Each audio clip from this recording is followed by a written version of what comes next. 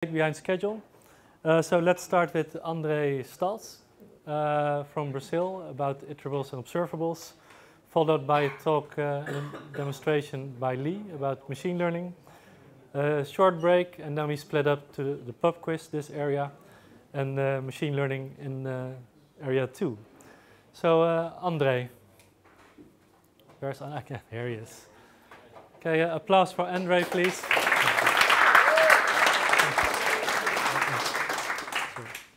This one. Okay, 2 microphones. Yes, because I have 2 mouths. Okay. Okay, so this is going to be a little bit of a challenge because I'm going to live code.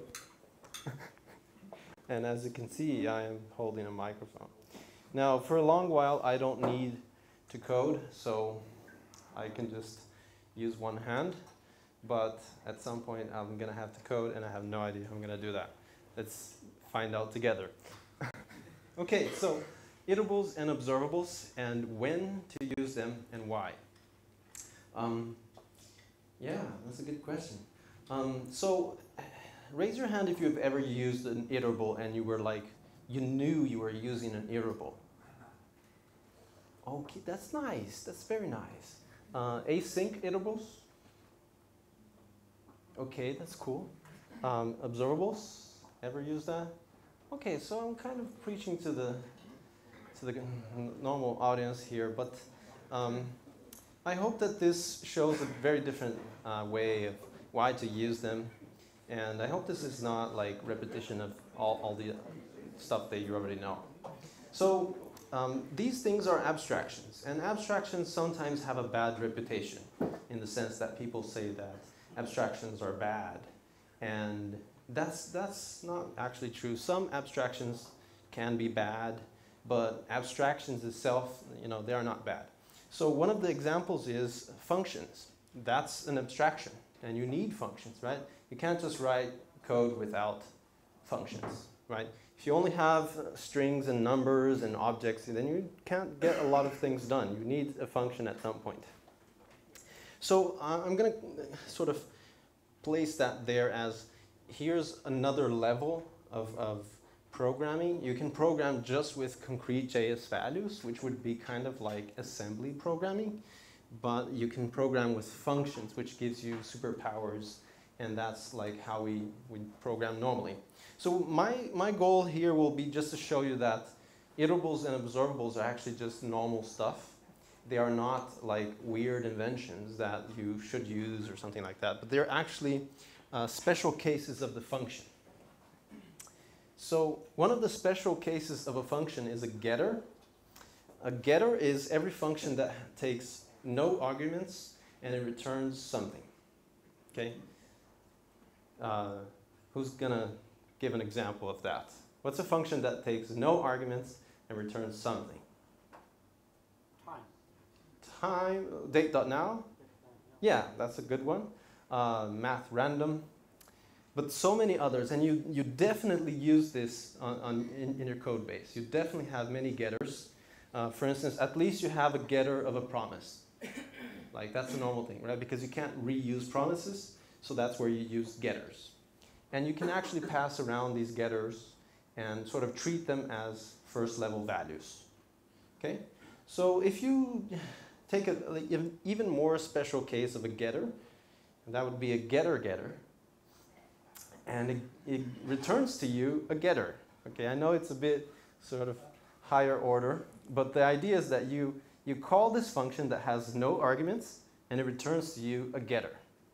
Now, you probably don't have this in your code base, but the idea is that it's still just a special case of a getter, which is a special case of a function. So it's still just like a function. If you add something on top of it, which is completion, okay? I don't need to explain that because tomorrow I'm going to give this workshop to Codezilla, and then I'm going to go into the details of everything. But the point is that if you add one special idea on top of getter-getters, you get iterables. And that means that they're just a special case of functions.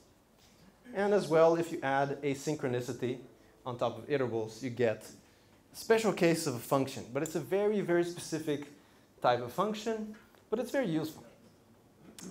So that's like one part of this picture, but there's also this other side, which is the setters. Now, a setter is a special case of a function which takes an argument and returns to you nothing. Okay, what would be an example of that? Yeah, we don't know. Come on. You use this every day. Console log, right? It returns nothing, right? It takes an argument and returns nothing. But it's a setter, and you're basically setting something. And now the reason why I stroked this out is that setters are actually not abstractions. It's a bit disappointing, but it means that they're like, you can create wrappers from setters, but they're not an abstraction because you can't like represent a value with a setter. Anyway, but if you add another layer on top of that, if you make a setter, that is an abstraction, and you can work with this, and it's very useful. And now I know this sounds confusing, and that's the whole point of this talk, to confuse you. So that I can later unconfuse you, and you can get this feeling that you learned something. Okay?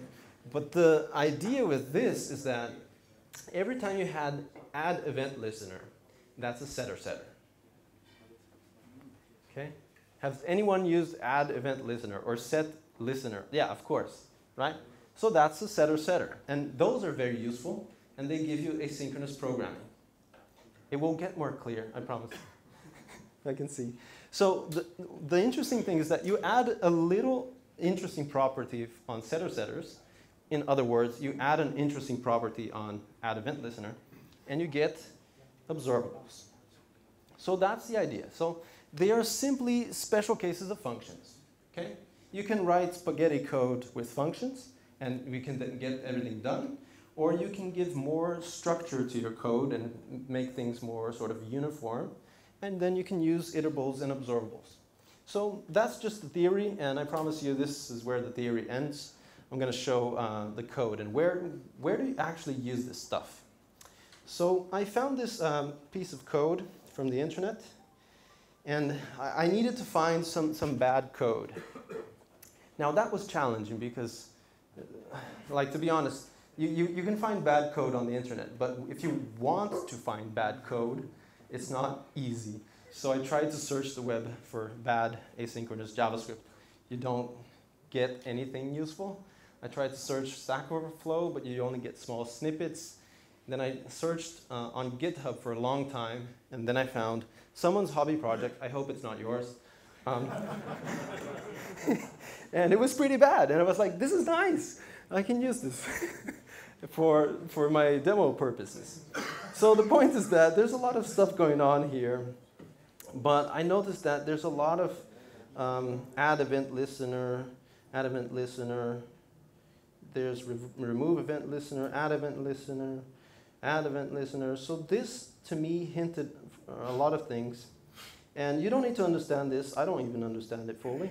But there are some patterns here. So we know that, here we're adding an event listener for key down. And if the event, whoa, I noticed that. This should be here. I don't know. Maybe the code is broken. Anyway. Seriously, I don't think this even runs. But it was supposed to be there. Maybe I removed it. I don't know. So anyway, once you get the event, you check, is the key code 13? If it is, then you run this snippet of code. And as you see, this is the whole if. So it doesn't have an else. Okay? And this pattern repeats also here. There's a key down. If the event is key code 13, then you do this. So as you see, there's some repetition here. And this repetition is okay. I mean, as long as it's just 2. But if you have more, it's bad. And also one of the bad things is that this is not really semantic, right? It's just a magical key, magical number there tossed in. And it doesn't really tell you that this is actually listening for enter presses. It's just like very sort of hard-coded, right? So we can do better than this by sort of extracting this if, okay? So let me do that. with one hand. Does anyone volunteer to hold the microphone for me? Okay, cool. But you might want, okay, if this works. So, okay, so I'm going to make a function called add enter press listener. Okay, and it takes an element and it takes the listener. Okay, so then I just need to do element add event listener for key down, and then I can just do event, and I can check if event dot which is 13, then we call listener event. Is this fine by everybody? Right? It looks easy. So, of course, I could use this. Thank you. What's your name? Giovanni. Thank you, Giovanni. So instead of this, I could use add enter press listener, item, and then event. Actually, this would be async. And then I can remove this if. Okay, thank you. So, right, I got a little bit of advantage here because now I can literally just do add enter press listener, right, instead of this generic add event listener if something. So I basically embedded that if condition into my function there. It's embedded there. And this is nice, you can do this, but we're going to take this one step further, okay? I'm going to make actually, first I'm going to make add event listener, and then, you know, the nice thing in JavaScript is that functions are values, okay? So you could get a function such as add something listener and create another function, and those two are like values, okay? That is basically working in the abstraction. Thank you, Giovanni. So here's what I'm going to do. First, I'm going to make this thing called, so the annoying thing about add event listener is that it actually takes 3 arguments: element, the string, and the listener. So I'm going to just change that so it's a bit simpler. I'm going to make this thing called make add event listener that takes only one thing, which is the callback. Oh no, sorry. Sorry, it's well, no, okay. Make add event listener, and it takes the element. Yeah, sorry. No, actually, no. Yeah, I'm sorry. It's going to become clear once I do this. So I just want to sort of have one thing. So I'm going to return a function which is add key down listener. See? So I'm making that function, and this only takes one argument. That's what I want, just one argument, not a string and an element, but just one argument. So this should be easy. I get the element, add event listener for key down, and CB. So all that I did here was convert from sort of 3 arguments to just one argument. So then I can do, thank you, then I can do something here called add key down listener, which will be make add key down listener on the element which is called item. Okay, so now I could use this add key down listener and use the if condition, but instead of that, I'm going to create a thing called add enter press listener, which is the filtering of add key down listener. And here, this, thank you, Giovanni. So this filter will work just like array filter, okay? So who've used array filter? You've used array filter. I'm just making you lift your hand so you can acknowledge that you know what filter is.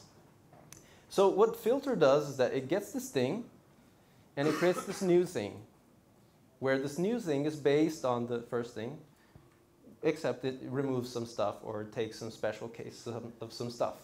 And that's what we want here, because out of all of the key downs that can happen, I want to take only some special key downs, which are those that are on enter, right?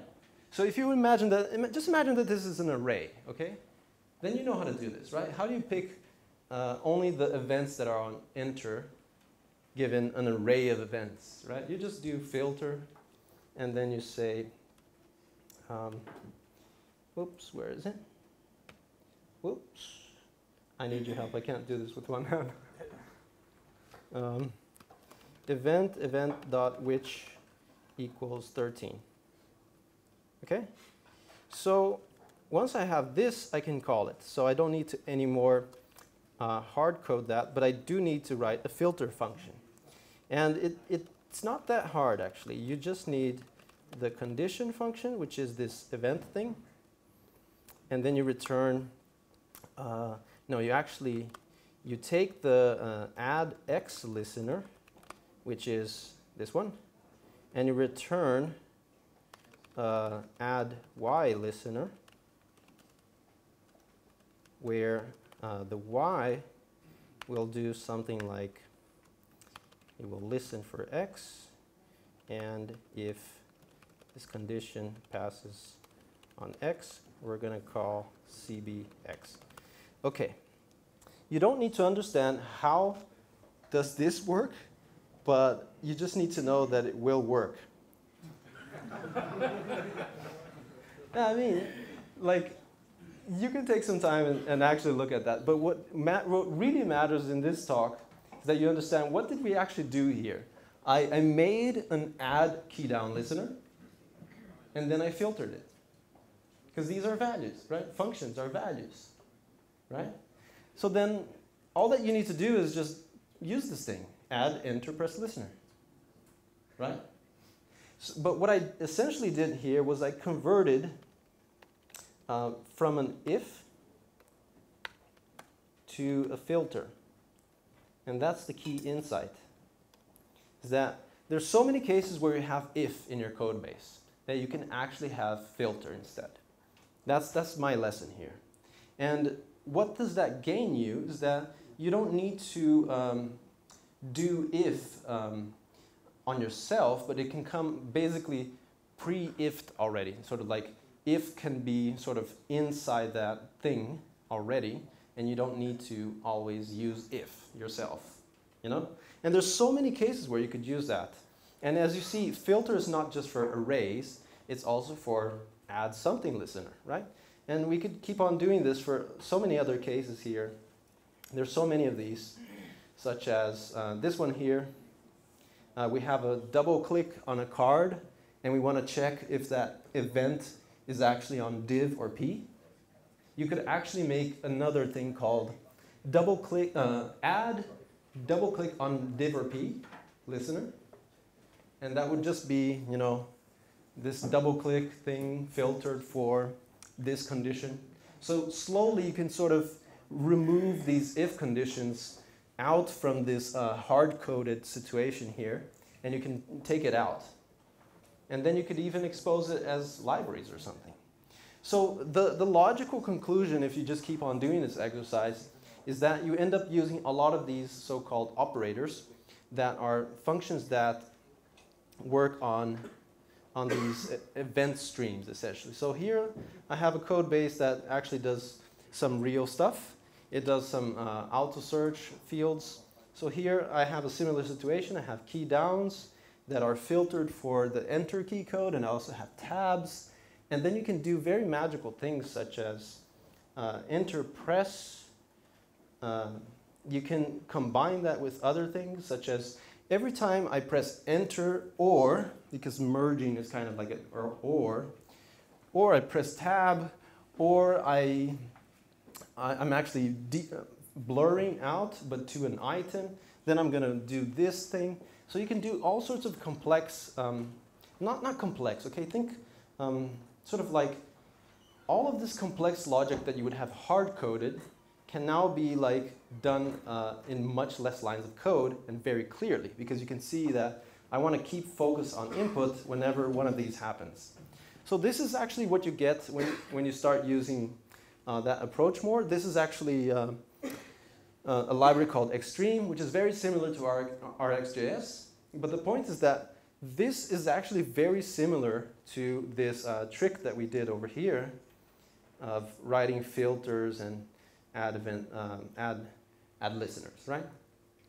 So I demoed to use setters, but observables are just like a little bit above that. And as you can see, it's not that heavy abstraction, right? I made this small thing here. So in a short sentence, when do you use observables? Whenever you have any kind of add event listener, and you have if conditions inside it, and you have many of these add event listeners, you're probably hard coding stuff in a very manual way that you could have done much more fluently and more easily with all of these fancy operators. That's essentially why and when to use observables. Now let me get to, you can sit down for a while, thank you. Let me get to an interesting example of iterables. So iterables are essentially, over here, they are essentially imaginary arrays, okay? That's the best way of understanding iterables. Now, of course you use arrays, right? Does anyone have an array that's very big, like in your code base, like more than 1,000 or 10,000? Yeah, you're probably doing the wrong thing. I'm sorry. No, I mean, yeah, this is not disrespectful. I'm just saying that imaginary arrays, such as iterables, are the use case for that. And now, I'm not sure if you understand what I mean with imaginary array because, you know, it's like imaginary friends. I don't know if you've ever had those. I did. But they are not real, okay?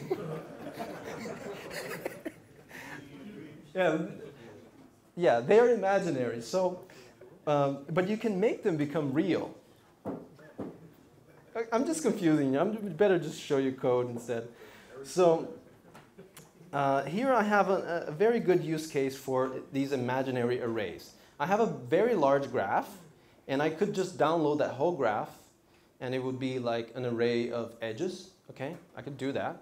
But that graph has 100,000 edges, and it's okay to have an array of 100,000 entries in JavaScript, but the problem is that I'm rendering them in the DOM, and that's going to look very bad. So let me see if I can get...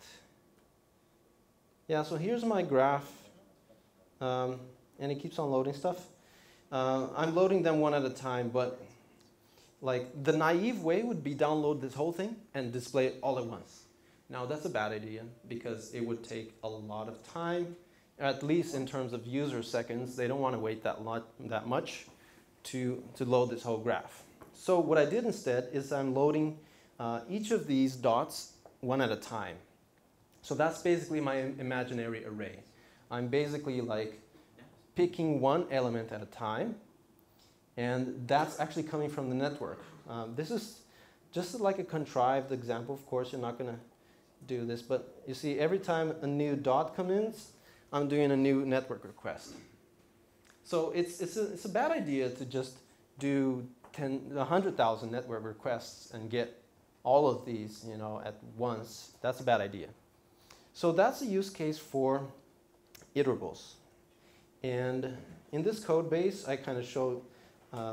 So I have this is code for my server. It's very simple in the sense that I just ask for like next node, and it just gives me the next node, or next edge, and it just gives me the next edge. Okay. But the nice thing is actually the front end. So here's my HTML file, and it only imports some graph libraries. There's only like rendering libraries here. There's no other kind of libraries. But this is my main code, okay? What it does is that there's a bunch of pieces of the graph, and I go through each of the pieces, and I just add them, and I lay out them. Layout just means that, you know, distribute this nicely, so they're not like in the same x0, y0, you know. Just distribute them nicely. But you can see there's for await, and sync function. What's going on here? So, as I said, so parts is actually an async iterable. But what you can understand is that this is an imaginary array, okay? And I'm doing a for loop on this imaginary array, right? But it takes some while for the next part to come. See? So if I want to say, please give me the next item in this array, it's going to tell me, sure, just wait a minute, and I'll give it to you later. So this is what for await does. As you're used to async await, of course, it's just waiting for the next promise, for the promise to finish. So this is nice because in my imaginary array, it's going to give back to me one part of the graph. And as you can see, I did this thing here, batch. Batch is a really nice function that I wrote in just a few minutes or a few seconds. And you don't need to look at that. You just need to know that what it does is that, imagine that in this imaginary array of mine, let's say that it has 100 items. Okay? If I say batch 2, then my imaginary array has now 50 items. Because I'm saying get 2 of those at the same time. Okay? So I can change this, and you can see how it's going to react. Let me just actually open the Rio project.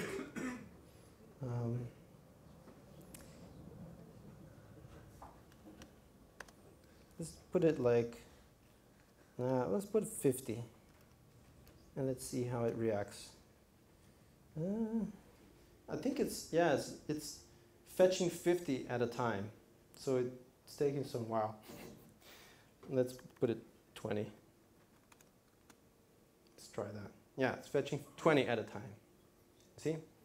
But with this very simple operation, batch, it's actually not, it's like processing things while they come, okay? Because this is my imaginary array. I created another imaginary array that has all those things grouped as one. I made another operator also that will take an imaginary array and it will return to me an imaginary array. So that's called take. And it limits the amount of it sort of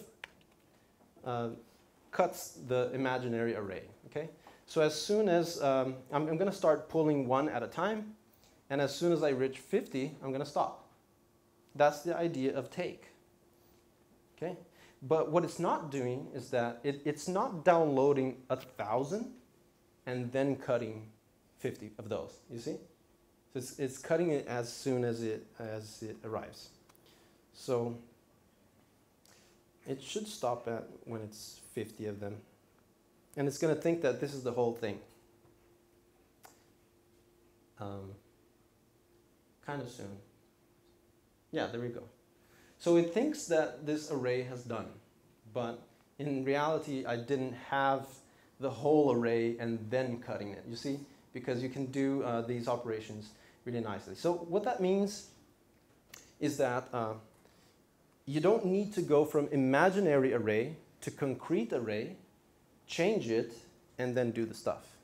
But you can go from imaginary array to imaginary array, and then take your things that you want. So you see, I'm doing a series of operations here, which is take this imaginary array, create another imaginary array, and create yet another one with batch. And now I'm finally ready to use this. And then I'm going to use it. Because it's not a good idea to download all these unnecessary stuff and then operate on them. So, and the nice thing about await here is that I'm actually respecting the resources as well. So one of the things I could do, which is a bad idea, is every time I get some data from the server, you see, I'm just going to add it to my array, to my graph, and then I'm going to do some layout. Now this layout will take some CPU, okay? Because it needs to move the nodes around and it needs to sort of spread them nicely. But I'm not giving it enough time. I'm just saying do it and then go right to the next one. So at some point my CPU will start dying here because it's doing a lot of work. So I'm going to run this and you're going to see how bad it will become. It's just downloading a bunch of stuff. And I'm sorry, I should do a network. I should do a performance test, not a network test. Like this.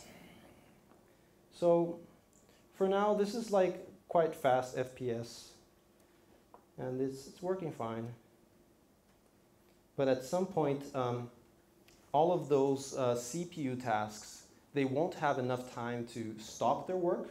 So they're just going to be like receiving a lot of data, but they're not going to have peace to calculate the stuff.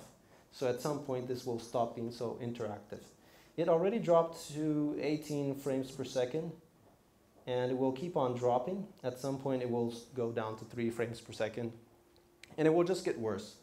And this is the kind of stuff that that sort of asynchronous iterables and async await can allow you to do very easily, is to fix this kind of bug in a very simple way, just by letting the CPU have some rest time. I think that was bad enough. Is it still loading? Yeah, it's still loading. So now it's down to 8 FPS. Let's take a look how this looks like.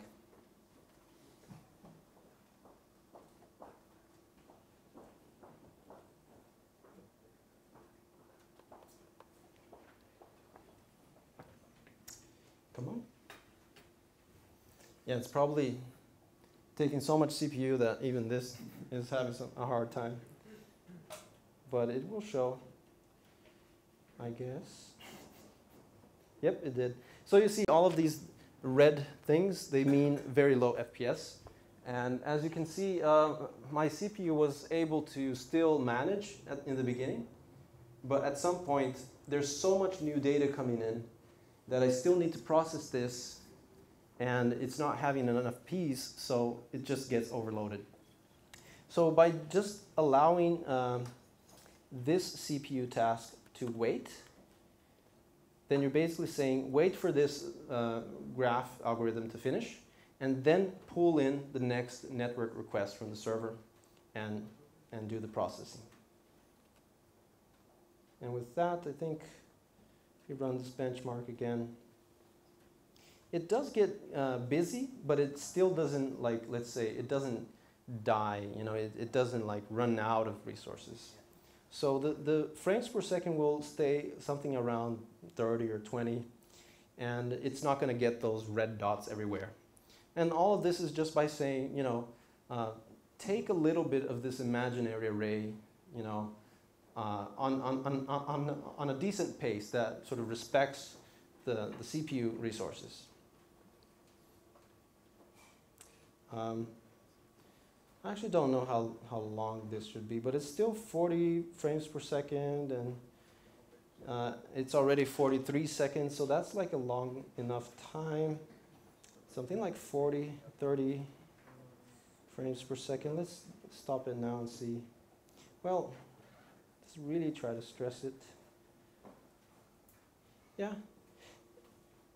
So one of the interesting things is that now it's 15 frames per second because, I'm actually not interacting with the browser. So it's pulling stuff from the network as fast as possible. But as soon as I start interacting, the frames per second go up a bit because now more CPU is being used, and it's sort of giving priority to that. So what this means is that you're not gonna you're gonna be able to handle a lot of data and still not let the user experience crash and the frames per second go down, the kind of stuff. Let's see how this one looks.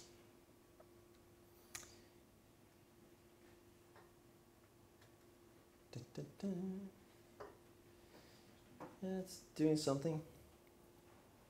Quite sure it's not going to have, it has some reds here and there, but not as the previous one that was full of red stuff. And as you can see, the CPU is never exactly at 100% because it's respecting all of those limits. So when do you use an iterable or an async iterable? Whenever you have a large array that is too large, you should instead make it an abstract array or imaginary array. And then you can process it just like you process map. You use map and filter on arrays, right? You can use map and filter on imaginary arrays as well.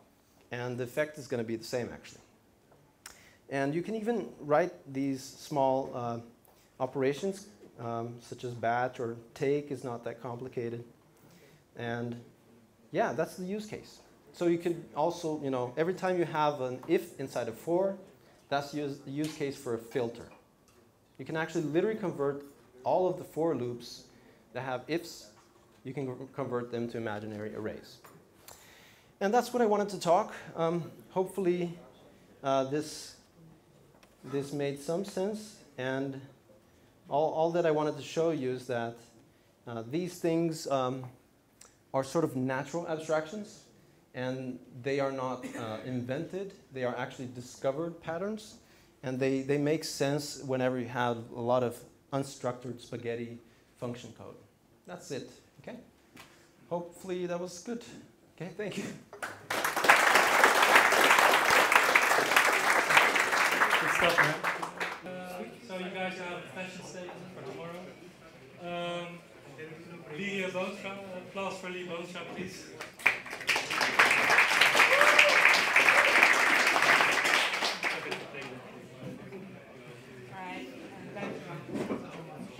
So my name is Lee Boonstra. I work as a customer engineer for Google. I'm a customer engineer, it's like a sales engineer. Feel free to. Yeah, I visit mostly the banks and insurance companies in the Netherlands, and then I talk about Google Cloud. I help these companies with building prototypes or give technical presentations. And my expertise is mostly in chatbots and I would say like machine learning APIs. So that's what I'm going to talk about today. Machine learning. Who of you have worked with machine learning before? A few? And is that TensorFlow or is that something else? Dialogflow. That's my favorite. Yes. So machine learning, I always explain it very, very simple. Like, how did you learn your first language? Like I'm Dutch. How did you learn Dutch? I bet your parents did not hand you over a dictionary and told you, now you have to read it from A to Z. And on the last page, then you're a master in Dutch language, right? No. We learned from examples. As a kid, for example, they said like, oh, that's a car. It has 4 wheels and it drives on the road. That's a bike. It has 2 wheels and rides on the road. And if you saw a lot of bikes and lots of cars, at some point you would really understand like what the difference is between a car and a bike. And if you would say it wrong, you'd say to your parents like, hey, look, that's another car. And then your parents would probably correct you and say like, well, actually, that's not a car, that's a truck because it's bigger or it has more wheels. See, so we also learn from corrections. And that is actually also how it works for a machine. Like the data scientists, they create a model and then they put lots and lots of data in these models. And at some point, the machine or the model will start recognizing patterns. And if the machine has it wrong, then we correct that model so that over time it becomes smarter. Yeah. So why is machine learning so popular right now? Why do you hear so many people talking about machine learning? Well, that is basically because we collected or we gathered so much data over time. Like at Google, we used to say like, in the past, when we would create apps, like 10 years ago, then we would say to people like, well, our design idea of building apps is to make it for the smallest screen, so then eventually it will run on every device. We will create like a mobile-first approach. And that was for a very long time Google's design way of creating apps. And now since the last couple of years, we said like, well, we gathered so much data, we will shift our approach of designing apps and we will create more an AI-first approach for building apps because we can finally learn from our data. And that is why machine learning is so popular right now. Everybody has so much data. We can make our applications smarter. Eventually, it also means like we have much smarter data scientists and we have lots of data centers everywhere in the world, not only Google, also Amazon and Microsoft, that basically are like big racks of computers and they share computing power and they share data storage. And that's all what you need for creating a machine learning model.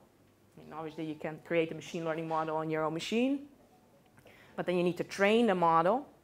So you put all that data in that model, and it takes a long time to train it.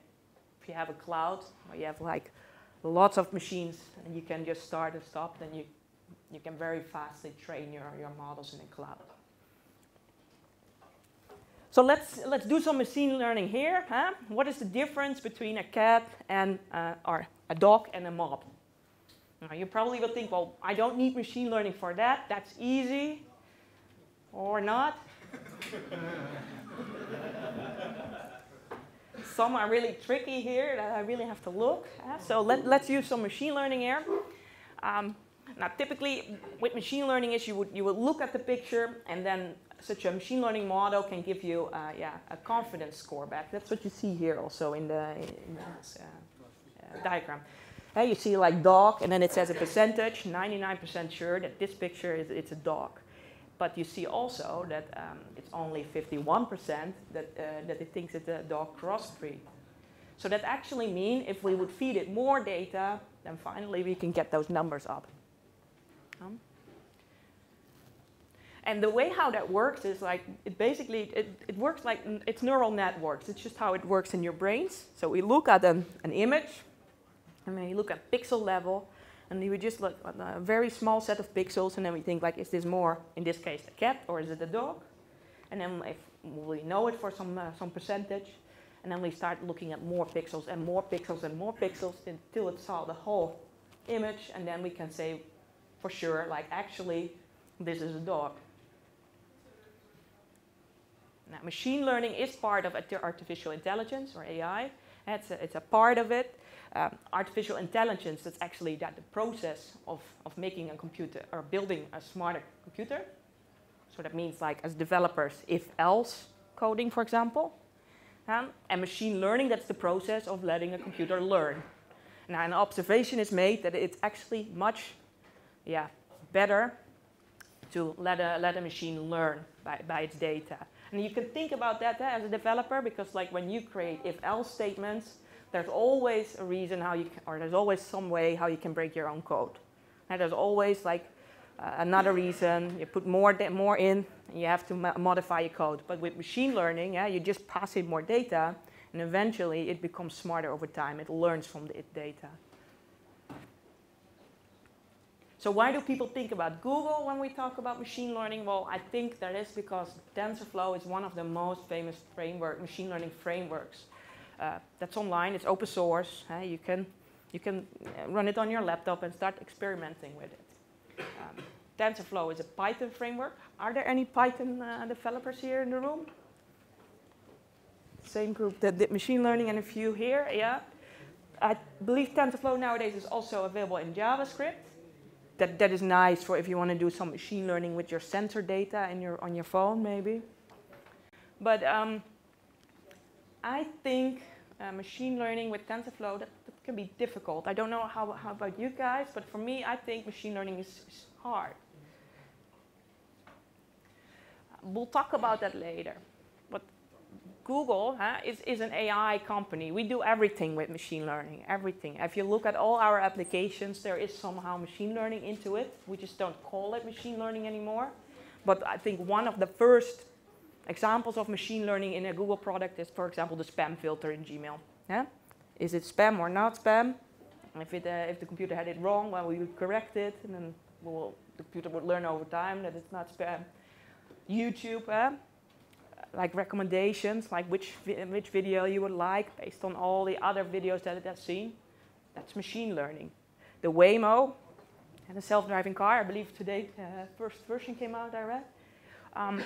That's all about machine learning. There's a car with sensors and a big 360 camera on the roof that can look around, and when it rides on the road, and for example, it sees in parallel a bike, then it knows like, well, the prediction is probably nothing wrong will happen here. But if you're on a crossroad and a kid is standing across of you, then it's suddenly a lot difficult to predict, right? So that's all about machine learning, like making these predictions while driving around. Here is another example of machine learning. This is like the Translate app, and I believe it's now native in Android in the Google Lens, where you can just hold your camera on some text. In this case, I think it's Russian text, and it shows you live the translation. Let me click this pop-up away.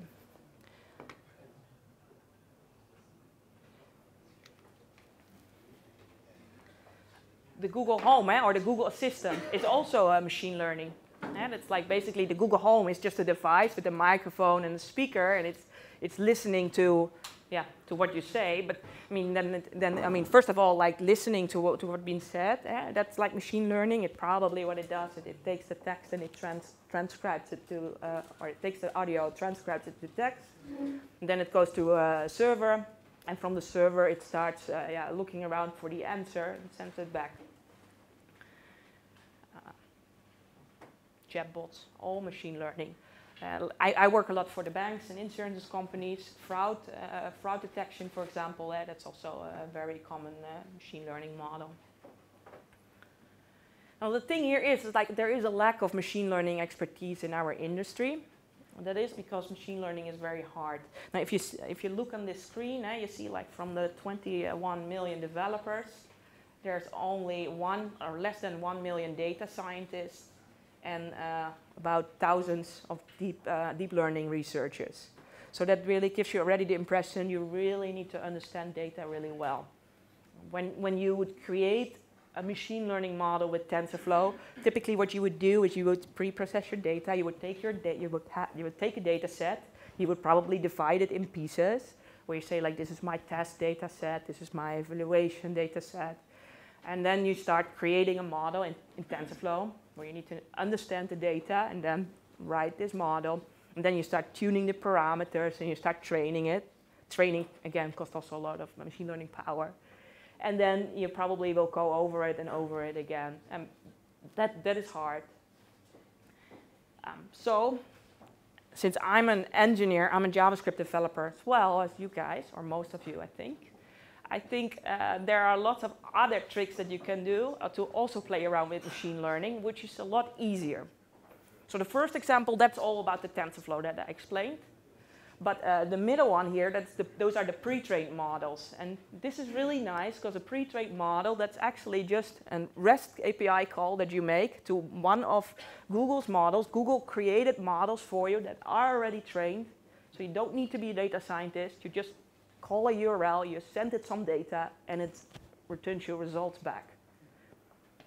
We have APIs in JavaScript, we have APIs in Java, in any language that you can think of, where you just make a REST call, and you can start playing around with that. And the last example, that's the Dialogflow that I heard earlier today, like the conversational solutions. If you want to create chatbots or virtual assistants, that's also machine learning. We also have tools for that. Now, the thing is, like training your own model, that makes a lot of sense if you want to create like a really specific machine learning model, like the fraud example for a bank. Obviously, Google doesn't have a pre-trained model for that because we're not a bank. The pre-trained models, those are things like translation or speech or video, but that's always like very, very global, right? That's very generic. What you probably want to do is you want to create your own machine learning models, or what I like to do is I want to create my own machine learning models, but I don't want to use TensorFlow. I want to do it the easy way, and that's AutoML. You take the best of both worlds. Now let me first dive into the pre-trained models, and then you will understand AutoML better.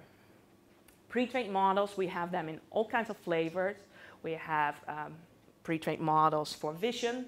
Vision, that means like we'll make an API call, we send it a photo, and the pre-trained model returns me results where it tells me what it sees in the photo.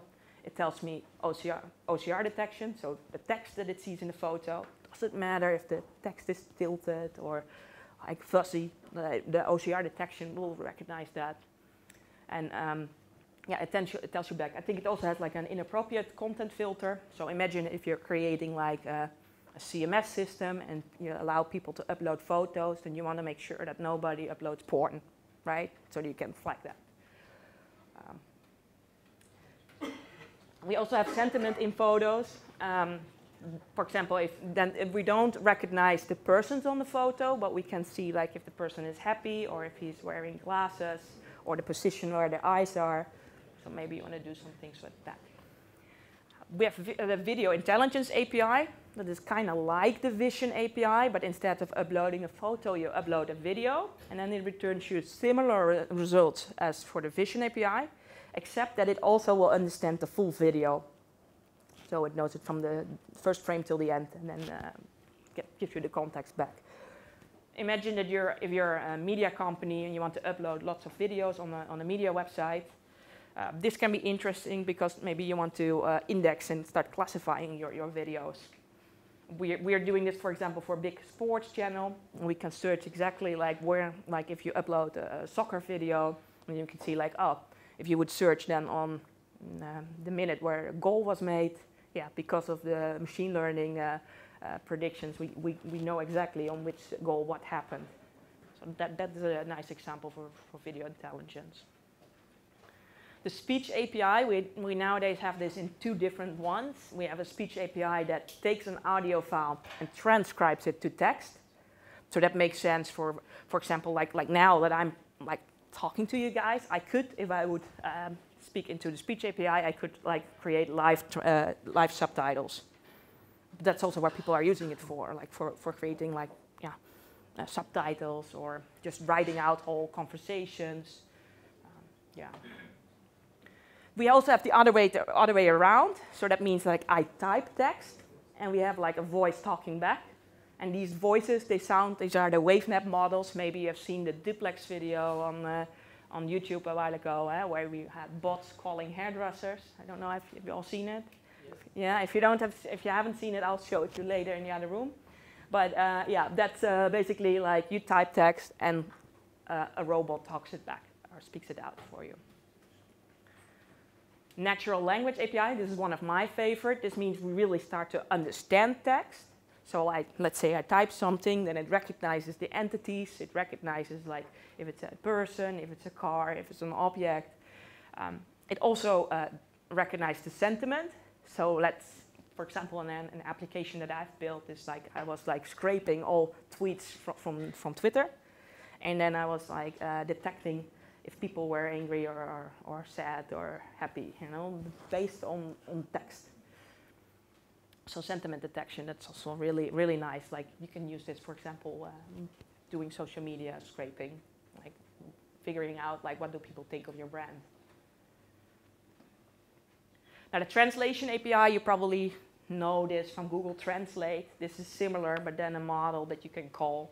You pass it in, for example, English, and you say like whichever language you want it back in, and you get the text back. People use this in combination often with other APIs. Like, for example, if you have the speech API, you transcribe your audio file to text, and then maybe you want to translate it also to a different language in real time. Right, so now that I showed you the pre-trained models, these are the default models from Google. But you want to create your own model. But we don't want to learn TensorFlow. That's what I just said, right? Because I said like machine learning is hard. So this is where AutoML comes in. That means like if you take like a generic machine learning model from Google, then for example I would upload, if I would use AutoML for vision, I would upload a photo of a cat. Then the Google pre-trained model will tell me like, well, this is a photo of a cat. But if you would create your own machine learning model with, for example, TensorFlow, I could say like, well, if I see this picture, it's not a cat, it's the cat named Bob. Like we can make it very specific. And that obviously Google doesn't know that this cat's name is Bob. You need to really train your own data set to do that. What we're gonna do is with AutoML, we'll make it like very easy. You can just upload your own data and you make sure that you label it. You can label it in a CSV file.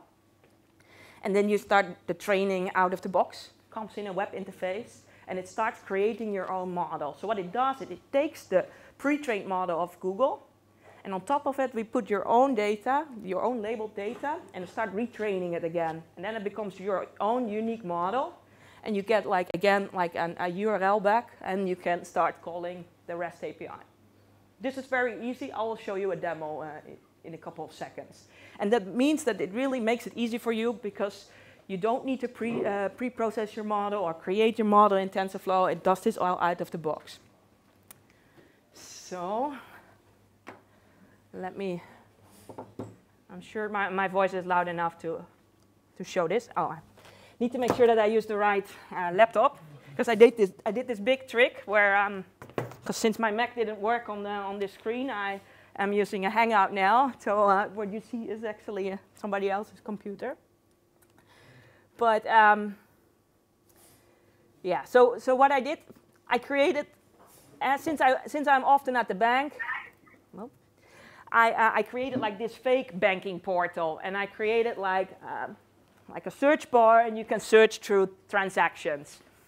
Now I'm going to use like natural language to search through my transactions. Instead of searching for a particular company name or like a bank account number, I could use natural language here, and I could say, how much have I spent on taxis last month? And I hit enter. Let me hope it works. Yes, and you see now it starts filtering the list. Basically what I do is I'm using natural language, it figures out like what the answer is, and based on the answer is taxis, it starts filtering the list. But this means that my transaction data needs to be labeled. I need to have all my transaction data labeled as like TCA is a taxi, Uber is a taxi, a steakhouse is a restaurant. If I bought a video game, then it needs to be classified as shopping. So I need to create these labels. And now often at a bank, probably banks have this data and they have these labels. But since I'm not a bank, I don't have a service that auto-labels transactions. So I thought like this would be a great case to use AutoML for. I'm going to use my own transactions labeler. And I'll show you how I did that. I just created an Excel sheet, or in my case, a Google sheet.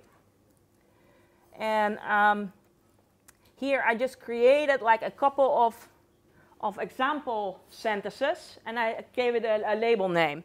So here in this case, you see like if it's rent payment, then it needs to be classified as mortgage. If I see something with lights, it needs to be classified as utilities.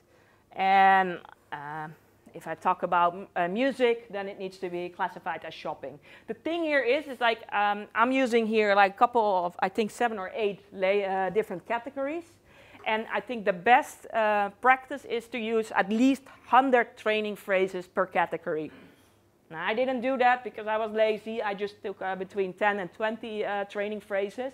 But no, if you want to create a really good model, probably create hundreds of training phrases with one label.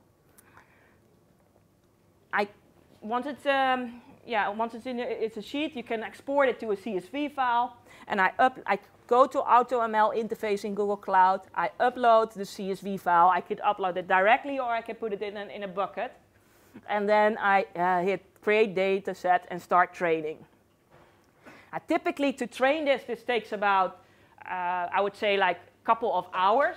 Now, maybe you think like, whoa, that takes long, but that's actually very, very fast because like the natural language model of Google, that is like a very complex and heavy model, right? That would take maybe weeks to train that. But because it's part of a cloud solution, we can train it very fastly. We can take that Google Cloud model, put your own data set on top of it, and start training it within a couple of hours. That's what I did. And then you get here like the evaluation screen, or evaluation screen. And as you can see, I uploaded, I think, like seven labels here. And you can see I get a precision score of almost 87%. That is that's amazing, the score. That's like really, really great score. Imagine, like I only uploaded between 10 and 20 training phrases per label. And I already get like a score that is like close to 90. I think that's really impressive, you know. And that is because like the pre-trained model, the natural language model of Google is already a very good model, and it knows already, it understands already a lot of text. I just need to write like a few training phrases on top of it, and then it makes it unique. Now, if I scroll down, you can see that it created like a confusion matrix. Now, what does this confusion matrix tells me? It tells me like from all my labels, there is probably some overlap between the labels restaurants and shopping. Yeah, and that made me think. And I thought like, yeah, that's probably correct. Because if I say like, how much did I spend on pizzas? I could eat a pizza in a restaurant, or I can buy a pizza at the grocery store, right? So that means like, if I want to correct this issue, I just need to upload more specific data so that it can learn from it. Now, finally, we can start testing it out and play and see if it all worked out. So I'll start typing here something like, is my energy bill already paid? And I hit predict. And there you go. It classifies as at utilities. That worked out great. Now, if I want to implement this in my website, now I just need to use this REST call and run it into my applications, and then I can start using it. And then, yeah, that's exactly what I did here, because I start, putting all these labels, and I start labeling it through the interface. Now, what I did not do, but what I definitely am going to do in the next couple of weeks is, like, now that I have this AutoML training model, what I could do is I can, for example, make a picture of a receipt. Let's say I ride an Uber in the evening, and I make a photo of the Uber receipt. I would use Vision API to take the text with OCR detection. I get that text, and then I can use my own unique model, and I could say, like, oh, this is Uber. This is definitely an Uber receipt. Let's classify it as taxi. So I think that's a really nice example.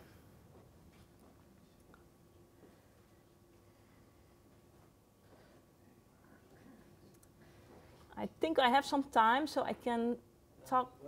Do I have time or not? I don't? No, yeah, in the other room. Okay. So for the people that want to learn more about chatbots, I will talk more about chatbots in the other room. But I hope you get like a little of an impression of like being a JavaScript developer. JavaScript developer also means like you can play around with machine learning, and it's actually very easy. So, thanks.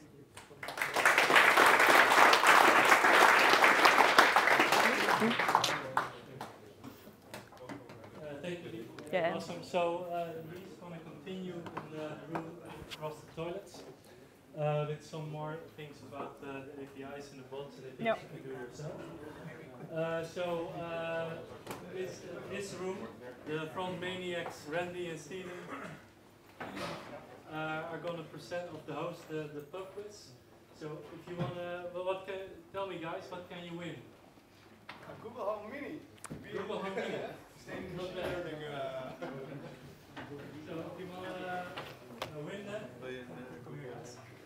stay here. We're going to make some themes. Well, they will explain to you how it works. I think some of you guys have been here before, so all the things you've learned, now this is the test.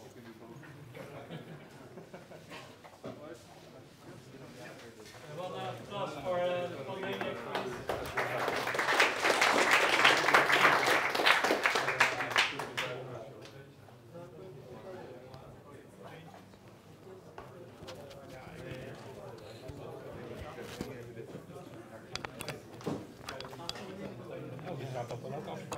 Ja, vanaf de tv. Omdat hij op jouw tv is. Nee, ik reageer over. Als jij bij mij thuis komt, die zit echt voor Spotify.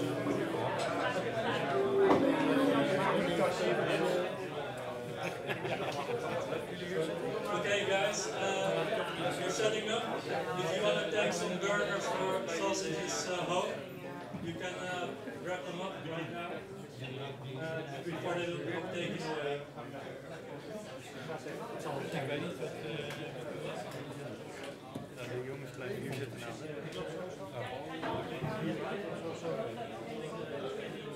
ik hoef niet mee te doen.